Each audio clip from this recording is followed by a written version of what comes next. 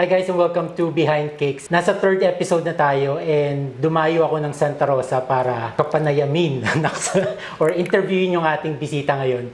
Isa siya sa unang nagtiwala sa akin na kaya kong magturo. And back in 2014, kung pwede akong magturo ng basic fondant class. And medyo matagal akong sumagot kasi to be honest, mahihiyain ako. Wala akong experience sa ganyan.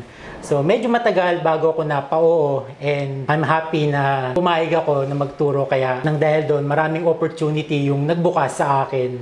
Medyo nawala yung hiya ko and ayan, makapal na yung mukha natin na nag-create tayo ng YouTube para mag-share and makapag-record ng mga video tutorials, ayan, nag-interview tayo ngayon. And hindi ko napapahabain dahil alam ko magiging mahaba yung usapan namin. Mala MMK yung story nito. Please welcome the owner of Bake and Flake, Miss Sheila. Hello! Hi! Finally, nag-meet na tayo. Oo, after siguro more than 2 years. Yeah. Kasi the last time na nag-meet tayo, yung last time na nag-class ko, so siguro mga almost 2 years pre-pandemic pa nun. Oo. Ayun, ganun. So, 2019 sa Quezon siguro. City. Oo. So, kumusta ka naman, Miss Sheila? Okay naman. Sa Marinduque na kami nag-stay most of the time. Pero bumabalik-balik ako dito sa Santa Rosa. And actually, pinush ko nga itong interview kasi kakaluwas nyo lang from Marinduque, kahapon kayo dumating. Yan, kaya sabi ko, free ako, nasa Santa Rosa sila, kaya i-push na natin to interview natin. Kasi gustong-gusto ko makasama si Miss Sheila kasi siya yung isa sa mga nagbukas ng mga maraming pintuan sa baking career ko kung nasaan ako ngayon. So, kakapanayamin natin siya para malaman natin yung story niya kung paano siya nag-start dito sa Bake and Flake ko yung pagbe-bake. So, Miss Sheila, before yung Bake and Flake or bago kayo matutong mag-bake, ano yung buhay niyo nun? May iba akong business, yung restaurant tsaka yung internet shop sa Binyan. Sa Binyan? Mga ilang taon pa mga 30... Dalaga ka pa na? Hindi. Nung dalaga ako, nagbe-bake na ako, tapos nag-college, nagbe-bake. Pero, for the family lang. Kasi yung nanay ko, HE teacher. So, siya yung tuturo sa akin mag-bake talaga. Tapos, nag-aral ako sa UST ng engineering. So, nagkaroon ako ng family, tapos tumigil for work, tapos nagbe-baking classes ako sa yung mga small dati ng unang panahon 1990s, sa Chocolate Lover. Talaga? Oo.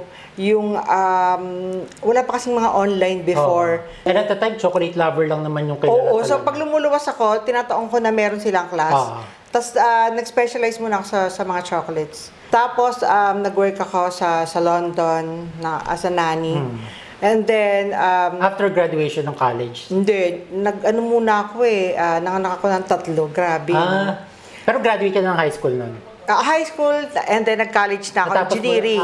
Okay. In the middle of your college life, doon ka... Hindi. Patapos na. Patapos na? Oo. Di pa tinapos? Oo. Tapos, ayos na. Nag-family ako. Tapos pumunta ako sa London. Okay. And then... ilang years ka sa London? Almost 5. Doon natuto ko ng maraming klase ng cakes, pero very simple. Kasi nagkaroon ako ng boss na French. Okay. So, nagbe-bake siya, pinapanood ko siya. And then, nagkaroon ako ng boss na Canadian. Gusto naman niya, magbe-bake ako for the kids. Pero gusto niya yung kid-friendly, yung healthier. So, you mean, nanny ka dun sa household? Oo, tapos isang nagbe-bake ka sa solicitor kanila? or lawyer. So, na-apply mo yung pagbe-bake? Oo, na-apply ko. Before naman ako umalis for London, nag-aral ako sa TESDA 2 beses. Karoon ako ng NC2 nung time pa ni Gloria. Tapos may allowance pa.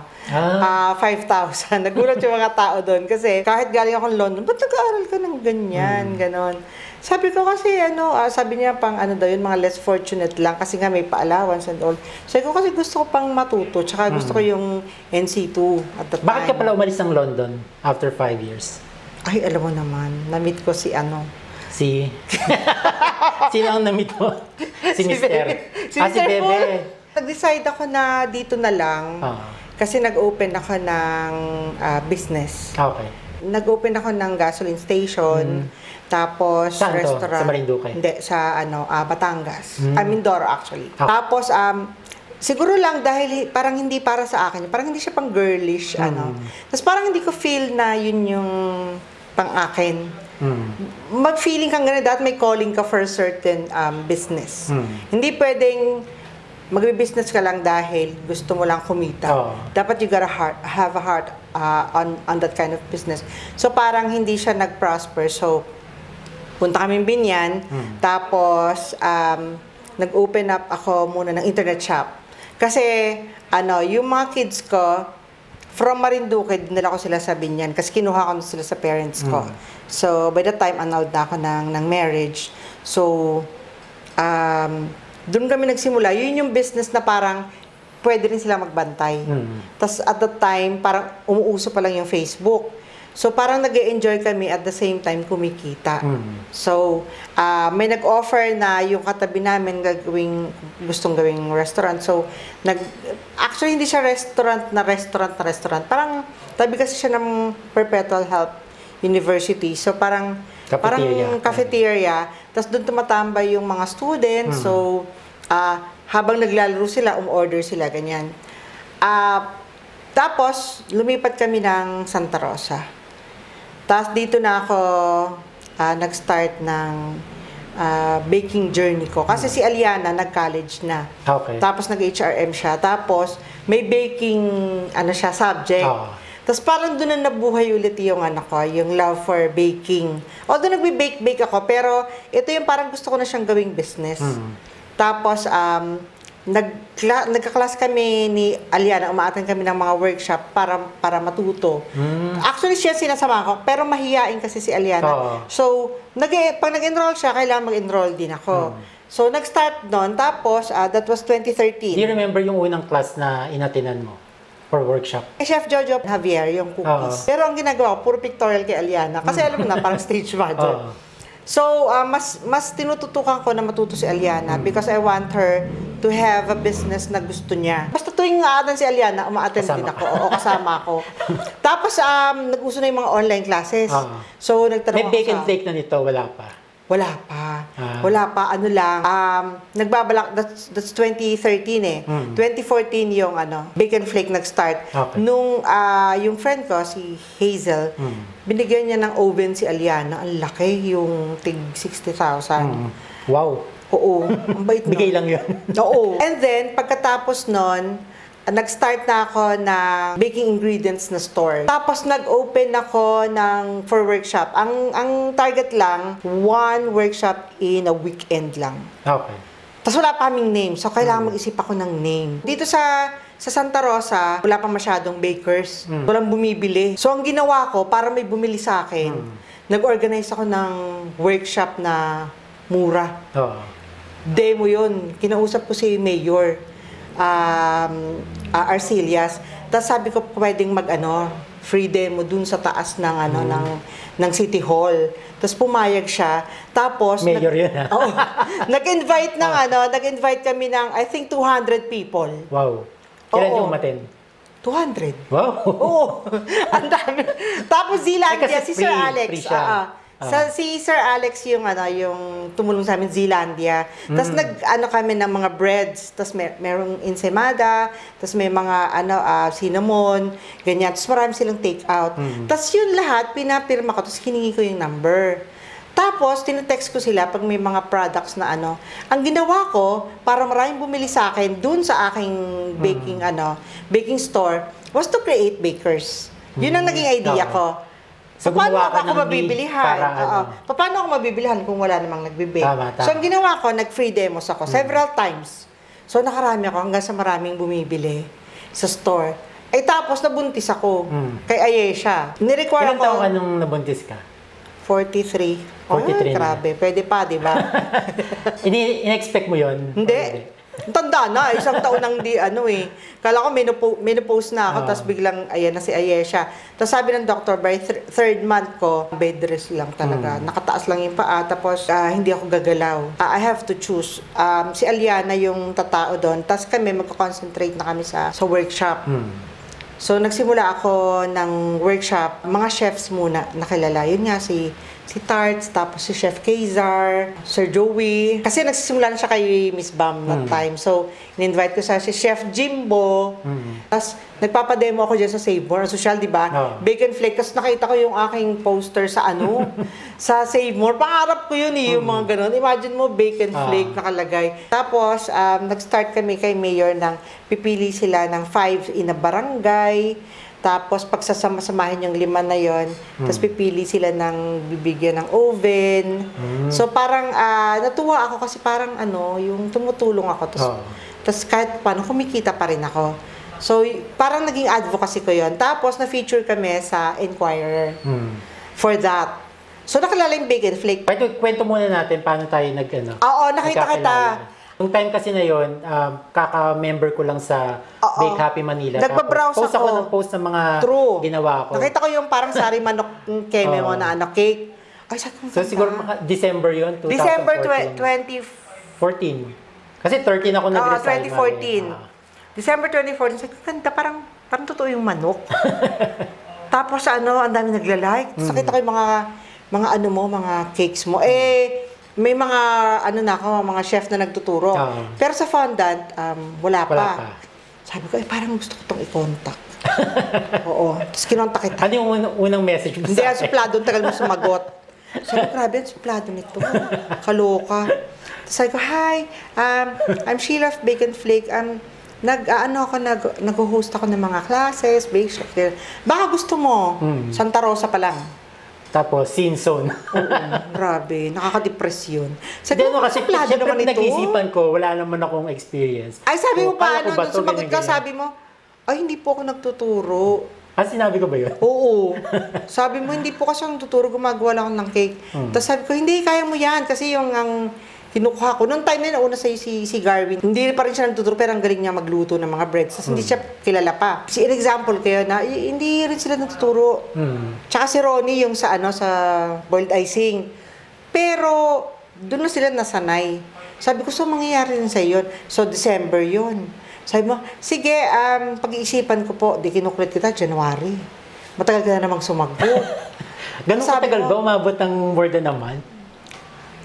Tinanong kita ulit kasi sabi mo pag-iisipan mo. So, parang busy kami kasi maraming orders, December. Sumagot ka na, nagkipagkita ka. Sabi mo, pwede po bang paggaling ko na galing Singapore? Sabi ko, sige. So, dumating ka, may klase si Ronnie. Tapos nagpakilala ka, tinitingnan ng mga Hindi, bumisita ako sa doon nga. Sa SM. Oo. Sa Grass. Sa QC. Yun yung may klase si Ronnie. Sa boiled icing. Yun yung first time natin. Medyo pumapayag-payag ka na nun Sabi ko, ganito lang yun naman yung magiging setup for the, sa mga class, ganito. Kasi pinakita ko yung kay Ronnie. Which is tama-tama naman, para makita mo kung paano kami nagpapaklas. Sabi ko, maliit lang tong condo, pero, kasi ngayon, mas social na ngayon, di ba? May mga baking studios na. Noon kasi wala pa masyadong ganung kagagandang studio. So, pumayag ka na. Tapos nag-schedule na tayo. Naalala ko pa, pinakauna mo, may umattend si Doktora from Ilocos. Akala niya yung doll cake. Oo. So, may basic ka. Ang galing mo nga kasi habang nagka-class ka, dinidesignan mo, nakatalikod sa'yo yung cake, di ba? Tapos, gumawa ka rin ng sample ng doll cake for her kasi bumiyahe pa rin siya from Ilocos. So, pinagbigyan mo, which is natuwa naman ako. Tapos, ang tahimik ni Kuya Boy, parang siya halos hindi siya umiimik. So, ako yung... Naalala ko, sobrang nanginginig ako noon kasi... Oo, so ang ginagawa ko, ako na yung bumabangka, di ba? Patawa. Ako po yung parang naging clown. Ako yung... Kasi parang siya, parang kulang na lang, huwag siyang umimik. Basta gagawa lang siya ng konta. Pag hindi ako pinatayo, hindi ako tatayo. Oo, ganyan. So kapag kakain na, hindi ako kakain, hanggang ako tinatawag. Oo, and then habang tumagal, hindi pa luto yung pagkain, kumakain ako. Yes, ganyan siya. Tapos, pag nagluluto na yan, bawa sa cheesecake, kasi pinapalamig yan mga 1 oras. Ang ginagawa na niya, tutulog lang siya. Tapos ako yung chika ng chika, kasi syempre yung mga But it's always fun. Actually, yung cheesecake, pinersa ko rin siya doon. Ayaw mo ituro nung una. Kasi nag-start kami before, yung class namin, basic fondant, advanced fondant class. Tapos nagkaroon ng doll cake class. Tapos, tumagal, parang something yun naman. Kaya kinonvince din niya ako na ituro naman yung cheesecake. Kaya nag-start yung cheesecake sampler class. Dumami. Tapos, na-invite na siya ng other hosts. Kasi yung ibang nag-attend sa akin ng class from you, nag-organize din ng ibang workshop. Sa iba-iba. Like si Miss Grace, si Chef Dada. Yan. Yung mga nagsi-attend, tapos nag-organize na sila hanggang sa lumaki na yung network natin. Ayan. Which is I'm very happy kasi na-open din na nakapunta kami ng Dagupan. Wala pa akong sasakyan nun. So nakikisakay lang ako sa kanya, tapos bit-bit namin yung sandamakmak na... And I think ikaw ata yung first na nakapag-invite sa akin sa Mindanao. Bagong anak ko nun, di ba? Sa South Cotabato. Oo. Paano nga pala nangyari na nagkaroon ka ng contact sa South Cotabato? Yung host doon, nakita niya yung mga posts ng Bacon Flake na nagpapaklas kami. Tapos tinanong kung pwede kang i-invite sa Cotabato. Sabi ko, grabe, ang layo. At the time, ay kaanak ko lang yata, kay Ayesha. Kaya hindi ka pwede. Hindi ako pwede. So, si Aliana yung pinapunta. Nag-class sila doon. Medyo kabado ako kasi mid-sayaf. Tapos from then on, ang dami nang Baguio. Ikaw din yung unang... Baguio, Ilocos. Last time ko nakarating ng Baguio, grade school pa. And then, the next time, may class kami sa kanya. Siya rin yung so, nagdagupan, nag-Baguio kami. Tapos, marami pang provinces. So. Umikot kami. Pampanga ba? Pampanga. Yan. Pinaka-favorite ko kasi ay Luzon. So, lagi kami bumabalik. Baguio, tapos Ilocos. Nagpampanga, nagpangasinan, nag-Nueva Ecija ako pero hindi na kita na-invite sa Nueva Ecija kahit na Ma'am Fe. Parang busy ka rin. Dito, yan, marami dito sa Santa Rosa. Batangas meron din. Batangas. So, ang dami po namin napuntahan ni Kuya Boy. At yun yung parang pinagsimulan lahat ng sa atin. I'm very happy kasi ang layo ng natin. From 2014, tapos 2015, nung time na yun na Ayesha, tapos na-comatose ako. Kasi nung nanganak si Sheila, medyo masalimuot yung story niya. Yes. Kasi hindi naging madali yung pagbubuntis niya and yung panganganak niya. Nag-50-50 ka. Actually, hindi. Nag-zero ako. Nag-zero ka ba? Oo. Namatay ako for about, ito right after ka manganak. Hindi. Kasi nag-multiple heart attack ako. 7 times. Tapos nag-thyroid storm ako. 1 in every 100,000 nakaka-survive nung thyroid storm na yon. So, na-comatose ako. Pero nailabas mo na si Ayesha nun? Hindi, hinintay nilang, ma-revive ako. Talaga? Tapos nailabas si Ayesha. Tapos pareho kaming flatline. Tapos na-revive ako, tapos na-revive din si Ayesha. Kaya dalawa kami. Tapos yun yung time na nanganganak ako, na-feature ako sa 700 Club. So at that time, live yun, special nila yun, parang anniversary special nila. Nanawagan sila, pinasabi ni Miss Mau, yung nagbaballoon workshop sa akin na, yun nga, nasa ospital ako, tapos critical ako. So habang nagla-live sila, pinapalabas yung story ko sa 700 Club. Nagpe-prayer din sila, Marikay mo, sa akin. Yun, nakasurvive naman ako. Pero ang tagal nung kasi nahirapan akong maglakad and everything. So, tsaka po sobrang gastos, 2.5 million. So, hindi ko alam kung paano mag-start. Ayun nga, paano mo na-survive yun? Kasi... daming bakers na tumulong din. If I can remember si... Aliana, nag-post siya. Nung hindi pa ako I only have 30% chance of living at the time. Hindi pa ako nagigising. So, very, tinapat na sila ng doctor na baka hindi na magising. Baka magdire-diretso na. So, if magising, gulay na. Tapos, parang nag-travel ako. Astral travel ako. Tapos,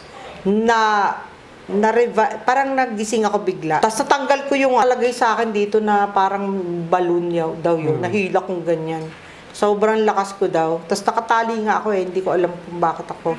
Tapos nagwawala ako. Yun, nagsimula. Pero almost, ang tagal ko sa ospital.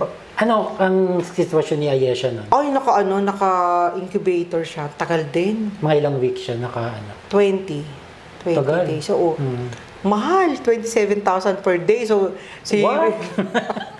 Per day? Diyos ko, si Bebe, nakipag-away sa Siyempre, hindi naman namin expected na ganun kalaki yung magiging bill. So, sabi, wala pala kayong pera, ba't dito kayo nanganak? Parang ganyan. Siyempre, hindi naman expected na. Siyempre, manganak ka lang. Pag cesarean, baka 150, 200. Yun lang. Tapos, wala nang iba. Tapos, biglang nakalabas ako, nabayaran ko within 3 years. Buti na lang, pumayag sila ng post-dated check every month. So, natapos ko within 3 years, praise God, madalang sila pumayag ng ganon. Sa ibang hospital, hindi gagawin yan Nakuha mo lahat ng pondo nun through sa mga workshops. At the same time, 2015, very happy ako na ako ay nabuhay. By 2015, nung nakalakad ako, first time tayo nag-class sa Dagupan, November 2015. Tapos 2016, doon na nag-open yung maraming classes natin. Dito, Batangas, Dagupan, nag-ordaneta na ako eh. Tapos sa Baguio, nag-Baguio na tayo and everything. Pero kahit taghirap ako, may binabayaran ako. Ang ginawa ko, gusto kong i-revive yung sa kapatid ko na pay it forward. Ang daming tumulong sa akin na tao, binabalik ko sa ibang tao. So what I did was, na marami nang bash sa akin, ay binabaan ko yung presyo ng mga classes ko. Nagtuturo na rin ako that time, ginagawa ko siyang 1,000 to 1,500. Ang daming nag-bash na ibang hosts, na bakit binababa ko yung kasi presyo. Kasi normally ang price ng isang workshop is 3,500. Although struggling kami na makabayad sa hospital, which is 40,000 in a month. Tapos, plus na dahil ko pang binabayaran. Nag-isip ako ng way na parang Thanksgiving ko na rin kung paano, again, para makakreate ng maraming bakers. Medyo binabaan ko. Yung okay sa akin na pwede. Sa akin muna nagsimula. Kaya nga, naalala ko, madaming bumabati ko sa'yo kasi nga, ang baba mo niyang magbigay ng workshop. It started 2016, nung nagbaba ako. I think 2017 pala, nagbaba ako. Palaaway ako, di ba? Even during my workshop, meron siyang inaaway. Oo, pagalit ako talagang drop name ako sa di ba? You think ka lang misunderstood? Siguro. Or paano rin ako, pasugod din ako parati eh. Patola ka din. Patola din ako ganyan. Pero ngayon pinipili ko na. So, sabi ng doctor, Diyos ko, baka mamatay ka na kung nagagalit ka. So, ang ginawa ko, January 2017, parang nag-start ako, napanood ko si Bo Sanchez. Kasi, naging Christian ako, pero parang feeling ko hindi ako Christian na Christian. Para pa rin akong lighter Christian. Napanood ko siya, sabi niya, try mo mag-tithing for kasi hirap ako sa financial.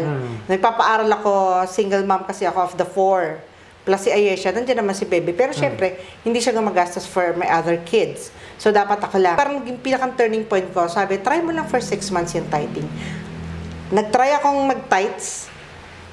Tapos lagi ako nanonood kay Bo Sanchez. And then, nagsimula May of 2016 ba yun? Dumaming estudyante. Nag-start na ako ng 1,000 na classes. Every day, 20 students.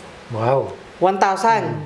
Pagpalagay mo na, 20,000. Ang nagagastos ko lang, 2,000 sa ingredients. Tapos, solo ko to, orgo dun sa grass. Konti lang, plus na lorry, babayaran ko, plus, malaki pa rin, mga 15,000 yung kinikita in a day. So, nagdire-diretso yun. Nagdire-diretso din yung tithing ko. Tapos, nag-a-attend ako regularly ng church. Hanggang sa napaaral ko yung mga anak ko. Nakabayad ako sa ospital earlier than what is expected. Dapat 4 years yun. Ano yung feeling nung inabot mo na yung last check mo? Naiyak ako. Tapos naiyak ako. Parang sobrang overwhelmed, sobrang thankful kay God kasi buhay ako. Pero what is more important was nakabayad ako, plus napaaral ko pa yung mga anak ko. Tapos at that time, nakapagpatapos na ako ng 2 college on my own. Hopefully, makatapos lahat. Yun lang naman yung hiling ko. At saka yung good health ko. Hindi ko na kailangan makipag-compete sa iba. I mean, they always tell me, nakipag-compete ka ba sa iba? Sabi ko, hindi. I always compete with myself. I need to do better than what I did yesterday. Ganun. Paano pala nung nag-start yung pandemic? Siyempre, sarado lahat yung Goldilocks and So, hindi kayo na zero nung pandemic? Hindi. Mas marami, kaya nakatuloy ng pag-aral yung mga anak ko. Tapos, minimum namin ng 30 to 50 cakes. Pero yun yung 6-in-1. Dami, no? Tapos nung Christmas last year, grabe din, 200 cakes kami. Punong-puno ito ng cakes hanggang doon, hanggang dito. Ngayon ako naka-experience ng ganong karaming because nagsusupply kayo sa mga call center? Hindi, dito pa lang yan sa subdivision namin yan. Wow! Oo. Itong subdivision namin, laki. Kaya lang, nung namatay yung father ko, it came to a release. At saka nung na-COVID kami, nagkaroon ako ng realization. Kasi nung time na wala akong time sa daddy ko, wala pa siyang Alzheimer's noon. Nung nagka-time ako nung pandemic, na wala pang munang ginagawa ng first month, may time na ako sa kanya, pero hindi na niya ako kilala. Ang tawag niya sa akin ay Don Sulueta. Wow. Oo. Alam niya yung pangalan ng panganay na, pero hindi niya alam na ako.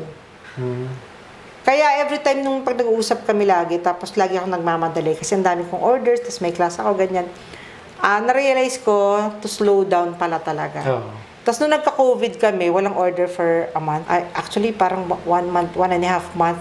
Kasi halos lahat kami. Parang tinuruan ako ni Lord na mag-slow down talaga. Grabe ako magtrabaho. Oo, grabe. Grabe, 18 hours a day. Kasi minsan naalala ko, may sa isang room, may workshop ka ng donut, tapos ako nag-cheesecake. Sa Las Piñas. Las Piñas. Sabay-sabay, sa diba? Angeles noon. Oo. Kasi malaki po yung pinag-aanohan namin, yung venue ng workshop. So, pwede kasya ang kahit 200 people. So, hinahati ko siya. Sabay-sabay, si Kuya Boyet, tas ako, tas meron pang isa, kaya minsan si Raytam. Si Tony. Si Raytam, yan. So, ang dami kong na-handle na mga chefs. Very happy ako na ang dami nyo. Pero, nakaya natin lahat, Parang nakakatuwa. Tsaka nakita ko, ang layo na narating niya. Di ba? Lalo ka na. Dahil sa'yo yun. Hindi naman, kasi magaling ka talaga. Hindi, feeling ko naman, feeling ko kung nagpo-post lang ako ng cake sa BHM, feeling ko hanggang doon lang ako. Paggawa-gawa ng cake. Hindi, baka may ibang nakadiscover din sa'yo. Pero ako lang yung talaga makulit. Ikaw lang yung makulit. Oo. Kasi, nakita ko kasi yung potential mo as a baker na, ay, grabe, ang galing. Sana mai-share mo sa iba. Ano ba Sheila ang mo, inspirasyon mo sa buhay? My kid. Ang dami kong beses gusto mag-give up. Yung parang, di ba may sakit ako? Maintenance meds ko pa lang, 22,000 na lahat. Per month. Per month yun? Grabe. May insulin ako, tapos Pradaxa, mahal na, 3 times a day and all. If may nanonood, alam nila kung magkano yung Pradaxa, yung mga umiinom, gastos. Insulin, magastos din ako. So, doon pa lang parang nakakapagod. Doon pa lang parang ubus na yung pera mo. But then, lagi akong, parang gusto kong give up yung pag-aral ng mga anak ko. Tapos pag nakikita ko na very, sila yung nagsisikap, na makakaya natin to, ang dami natin na pagdaanan, 2015 yung pinaka-worst, diba? Hindi mo sinabi na mag-stop ka muna kasi ganyan, hindi natin kaya. Ganyan. Siguro dahil mas godly ako ngayon, lahat, sabi ko kay Lord, ginagawa ko lahat, yung kulang po, ikaw na magpupuno. Awa ng Diyos. Minsan, puro promissory kami. Pero nakakatapos naman siya. Awa ng Diyos. Hopefully, mapatapos ko yung 4. Sila na papaaral kay Ayesha. Kasi layo pa di ba? Layo pa ni Ayesha. Saka kung pagtutulungan naman, kayang-kaya. Do you have any message sa mga nanonood sa atin na may pinagdaanan or may pinagdadaanan na katulad ng pinagdaanan? Kasi madali yung mga pinagdaanan. Grabe. Sabi nga naman sa kong kumare, si Darna kasi mare. Kasi nagka-COVID din siya. Sabi ko, may vaccine ka naman. Sabi niya, iba ka kasi, si Darna. Kasi kung ibang tao yan, siguro malamang sumuko na. Oo. Pero I think dahil mas closer na ako sa Diyos, which some people, they find it parang hindi bagay sa akin. Kasi nga palaaway ako. Palaaway ako, tsaka mapanakit po akong tao dati. Dati yun. Pero ngayon, I'm very much, I'm trying to control my temper. Yun yung dapat lagi kayo. Ngayong panahon na to ng pandemic, Uncertainty. Yes, exactly. Life is very, very short. Kailangan talaga, hindi mo dadala yung yaman di ba? Hindi mo madadala yung yaman sa kabila. Ang dami kong friends na namatay. So parang, Diyos ko, ang yayaman nila, tapos hindi nila nadala. Tapos nag-aaway-away yung family nila doon sa naiwan niya. Parang ganyan. So parang sa akin, enjoy ko lang yung life. Kung ano man yung kulang, gawin niyo lahat ng kaya niyo. Do your best. Yung iba, yung hindi niyo kaya, taas niyo lang kay Lord. Kasi siya lahat yan. Now, if at some point, dumating kayo sa point na kinuha na kayo ni Lord, ibig sabihin nun, tapos na yung mission niyo. So, as long as I'm living and I wake up every day, yan yung sign ko na God's still using me to do something for Him. Ang direction ko is obedience, for me obedience and generosity leads to prosperity. Bago ka mag-prosper, bago ka i-bless ni Lord, kailangan muna, nag-follow ka sa Kanya. Ewan ko ba, parang sabi nila magpapastora daw ako, pero hindi. Yun lang, but I'm more of a baker. So that's it. Sheila, saan kayo pwede makontak na mga social media accounts nyo para sa mga gustong mag-enroll sa inyo? Meron kayong online class May online class kami, mga video tutorials. Like and share yung aming Facebook page. Sheila Kirubid yung sa akin. And Bake and Flake, baking tutorials and workshops. Yun ang page ko. Thank you! Any last few statements or message na gusto mong iparating? Unang-una, huwag niyong gagawin lang yung baking just for money. Dapat, you have to have that passion. Yung purpose, kung bakit niyo ginagawa. Kasi mas maganda, yung business nyo, yun yung passion nyo. Kasi hindi nyo mararanasan yung boredom ba. Pagka gusto mo talaga yung ginagawa mo, doon ka magsimula. Kasi minsan hindi alam ng iba kung paano magsimula. Ay, gusto kong mag-bake, gusto kong kumita ng pera. Oo, pero syempre, hahanapin mo muna yung calling. Dapat may calling ka as a baker. Yung ganyan. Kasi ako, hindi ko calling yung engineering eh. Kaya parang alam ko na kung ano talaga yung gusto ko. Ito yung gusto ko nung maliit pa ako, na ina-apply ko na ngayon. Which I think is, yung mom ko very happy in heaven. Kasi I have this. And also my dad. I think kahit failed ako nung bata-bata ako, I think at this point, kahit nandun sila, I think I know that they're proud of me, of the person that I have become. So thank you so much, Miss Sheila, sa pag-agree na gawin natin tong interview. And finally, nagkita ulit tayo after so many years.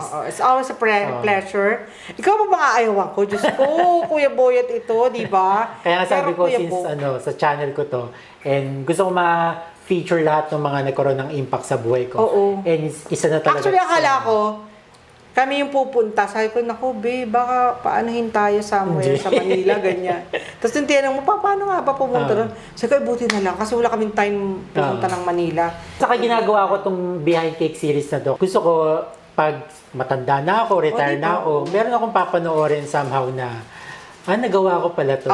May something to look back. So maganda. Para siyang online diary yung ginagawa natin. True. Dapat nga may mag-interview sa'yo. Ikaw naman interview yun. Why not? Para malaman, di ba? I'm so happy to see you again. Hindi ako nagdala ng script. Wala akong mga questionnaires. Niya. So, kwentuhan lang talaga kami. Parang tapos bumili lang siya ng polo dyan sa Tabili ko lang sa last gas station before Santa Rosa exit. Sabi ko sa ngayon. Anong susutin mo? Naka-t-shirt lang kanya. Sabi ko, ay, Diyos ko, naka-t-shirt ka sa pag-interview. Parang chill-chill lang pala tayo, ganyan. Anyways, I had a good time. Same here. Di ba? Sobrang nakaka-enjoy.